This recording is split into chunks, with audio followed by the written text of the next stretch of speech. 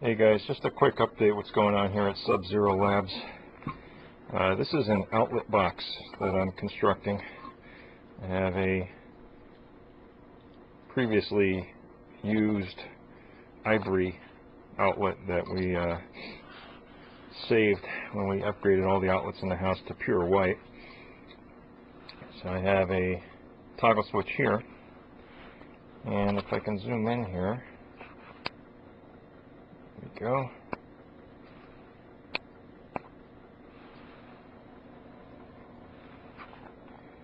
You can see I have a 1N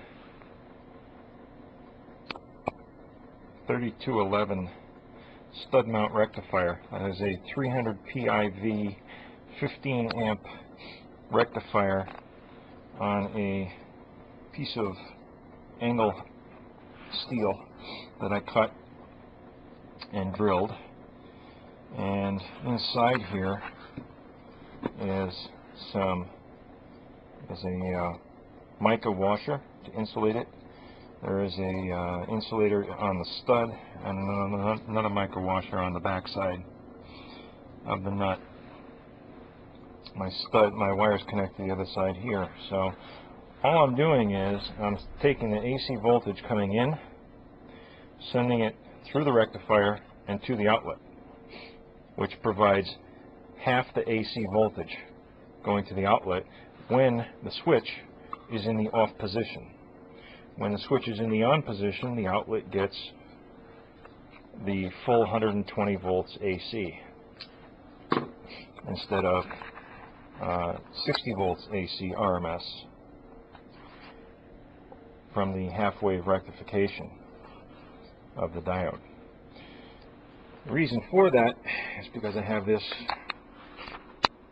General Electric kettle, and what I've done here is I've taken some copper fittings and soldered them together, sweat fitted them together. There's an end cap here. I took my 1/4 MPT thread tap and drilled it out and tapped it, and I have a 1/4 MPT barbed fitting on the output.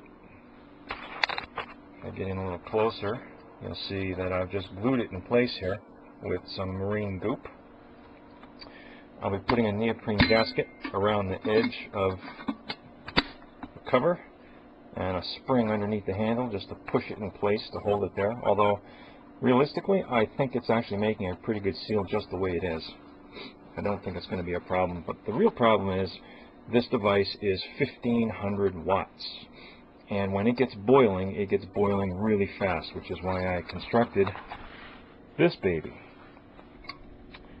With this turned on, and I get this up to boiling, I flip the switch, go to half the voltage, which also produces half the RMS current, meaning my 1500 watts drops to 375.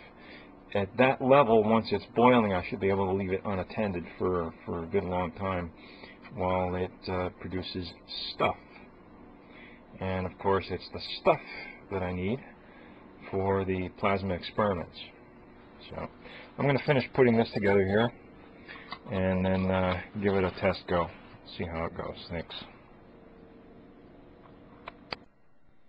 Okay, we have an interim update. I plugged it in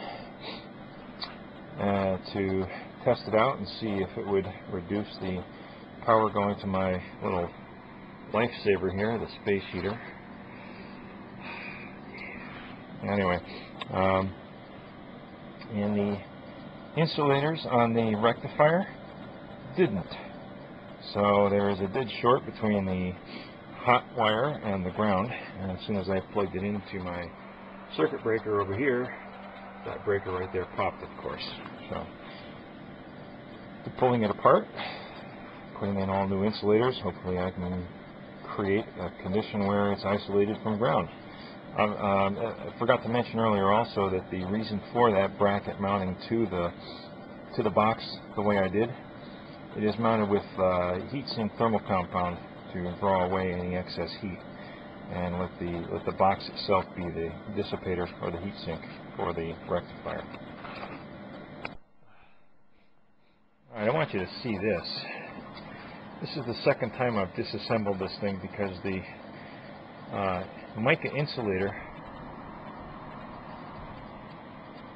failed. See that hole right there? Punched a hole right through the mica insulator to ground when I plugged in the AC outlet. That happened twice. And if you look at the metal bracket, you can see it vaporized metal right out of there. I had to sand. Where is it? There it is. I had to sand the, or take my knife and cut the metal that had vaporized and formed a point. I don't know if I'm getting metal chips in there, which is punching through the mica insulators, or what the hell's going on here. In a minute, I'm going to scrap the whole idea of a heatsink for these things. But on a positive note, despite the fact that it's going into a short circuit, this rectifier survives every single time. It's 15 amp continuous, 300 amp surge. No problem. Takes it all day long. Alright then. There are now 5 layers of mica insulation on both sides of this rectifier. If that can't hold back 120 volts AC, I give up. I really give up.